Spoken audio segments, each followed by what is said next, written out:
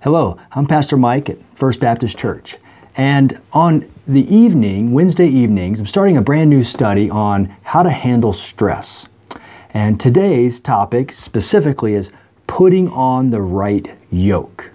And I'm going to be doing this series for several weeks because I think we're dealing with a lot of stress. I mean, we just are.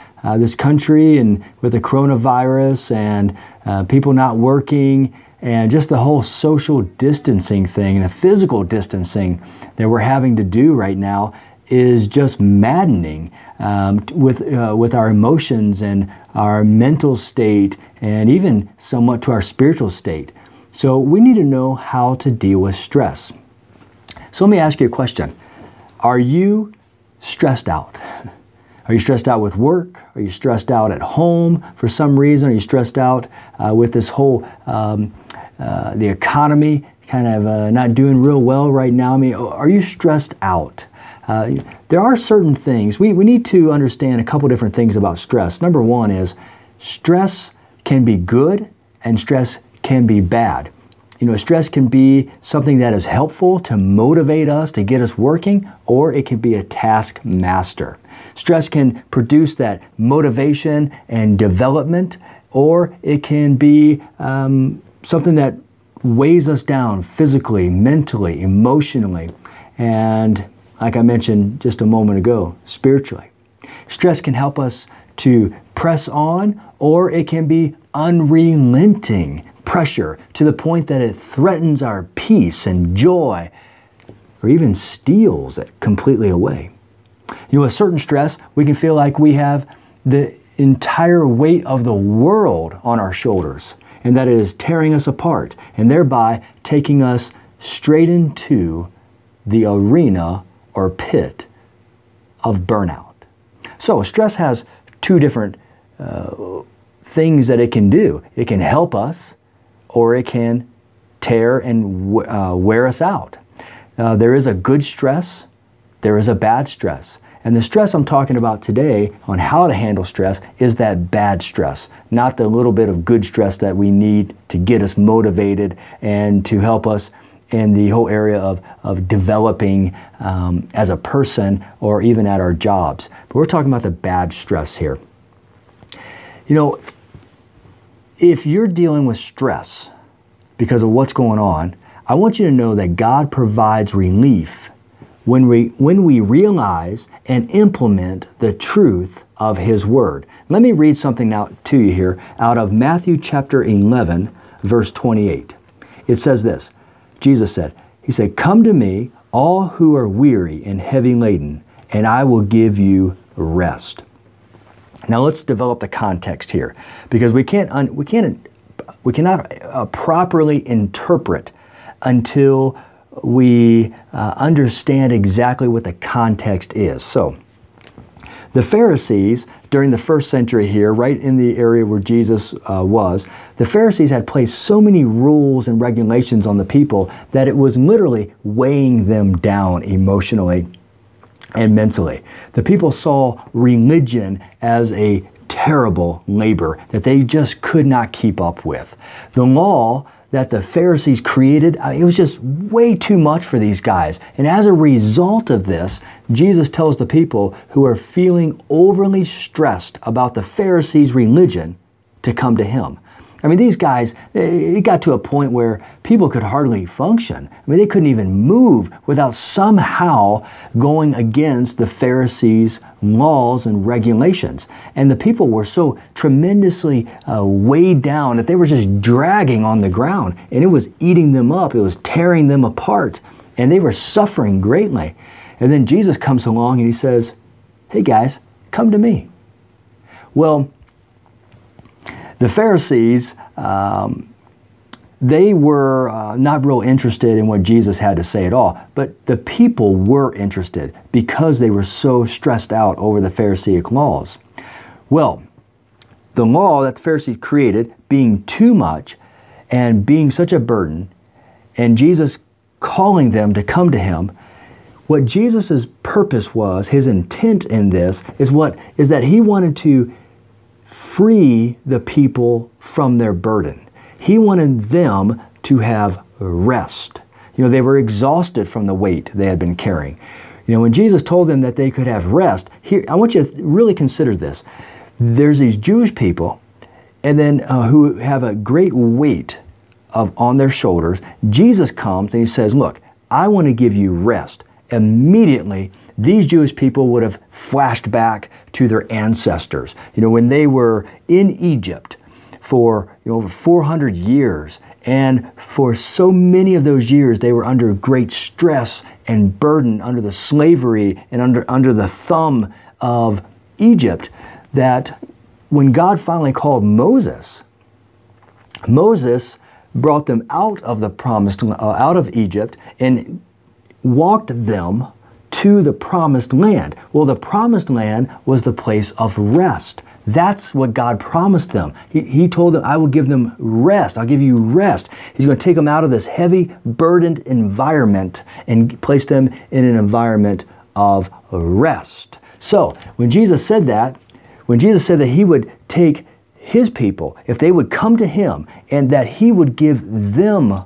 rest, that's exactly what the people would have thought of. They would have thought of the rest of their ancestors, the rest that their ancestors had when they were taken to the promised land out of Egypt. Well, in a very, very similar way, God wants to take what is burdening us.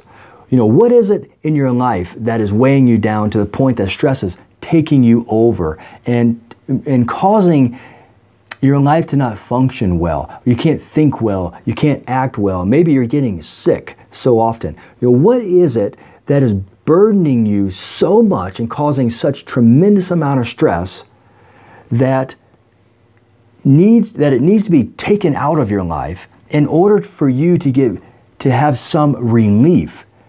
Well, God wants to take that very burden. He wants to take it from you, and he wants to give you rest. Let me continue on here in Matthew. Jesus continues, and he says a few more things in order to help us to understand how he is able to provide rest. So here's what we got so far. If you are stressed, Jesus says, come to me, and I will give you rest. Well, that's great. How are you going to do that, Jesus? Well, verses 29 and 30 tell us exactly how he does it. Let me read it. It says, Jesus says, take my yoke upon you and learn from me, for I am gentle and humble in heart, and you will find rest for your souls. For my yoke is easy and my burden is light. Now, a yoke is a heavy wooden harness that sits on the shoulders of oxen. This yoke is attached to a wagon or some type of farm implement, and this would sit on the shoulders of the oxen, and then the oxen would start to walk, and then the pressure of that yoke would sink deep into their shoulders as they're carrying this heavy weight behind them. I mean, it was a strain. It was a difficult task for these animals to do. Well, Jesus, he relates this type of yoke, this heavy, burdened, stressful, straining yoke, to the law of the Pharisees. Their yoke, their law, was heavy and difficult for the people to carry. So, here is what Jesus told the people to do. He said to take off the Pharisaic yoke, that is the difficult burdens, and put on his yoke that is easy and light.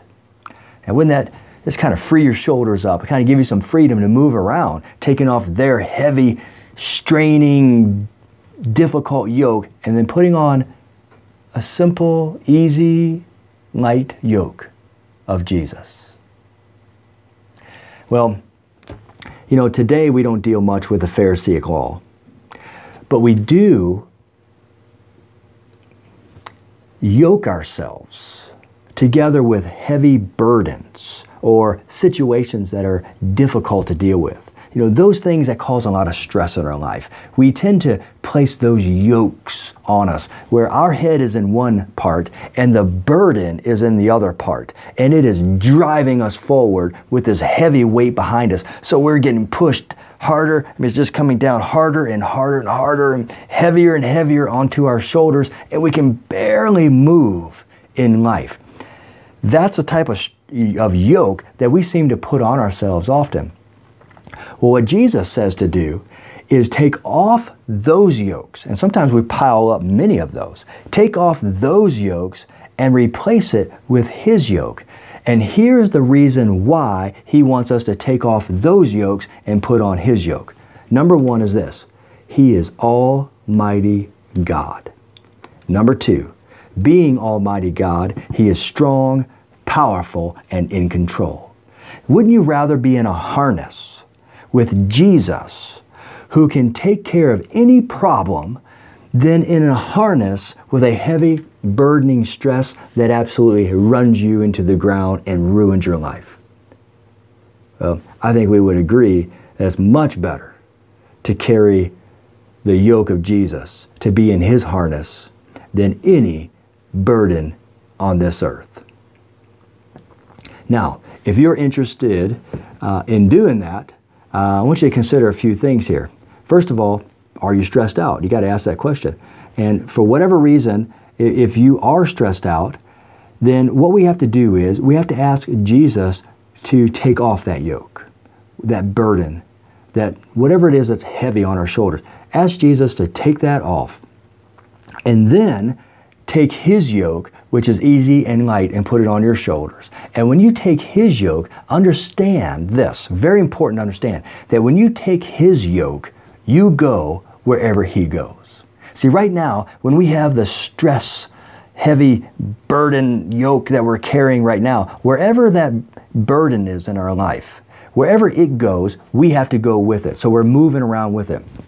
We take that off, throw it away. Then we put on the yoke of Jesus. Now, wherever He is, because remember, in a yoke, you have two heads in this yoke.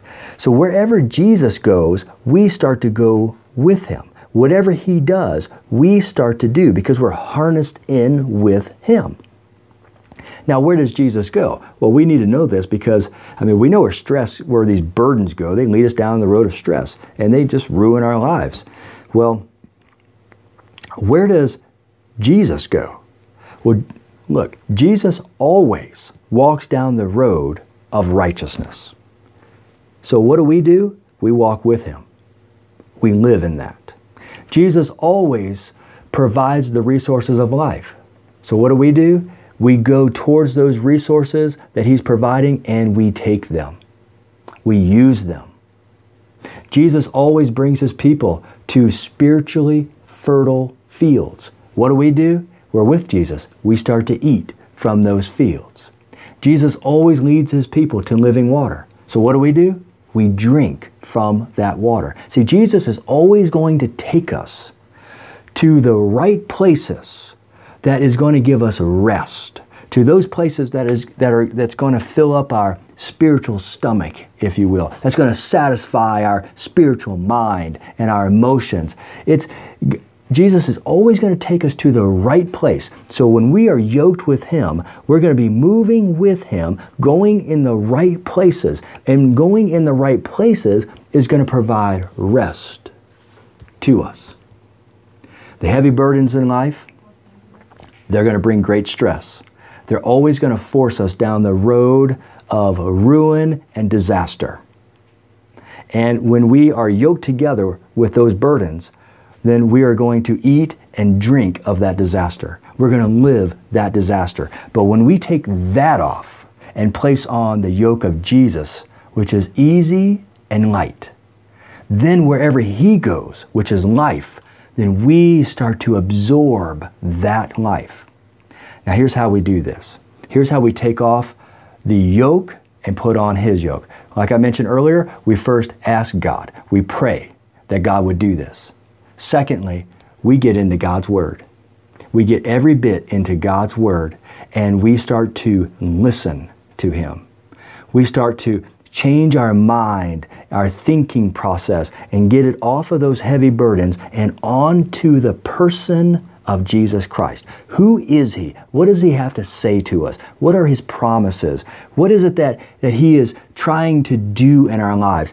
We get focused on Him. So the more that we focus on Jesus and accept and kind of receive the promises that He has given us. What I mean by receive the promises, I mean when you read what He has said, you just accept them. This is God's Word right here.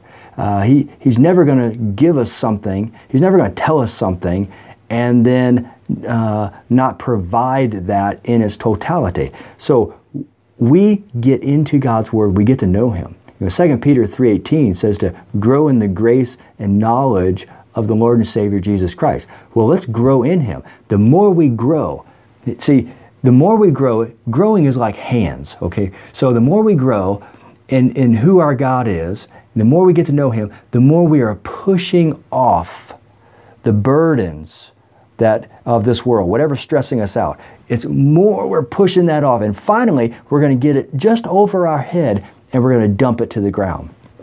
The more we push that off and finally get it off to the ground, the more we do that, the quicker we can get the yoke of Jesus on us.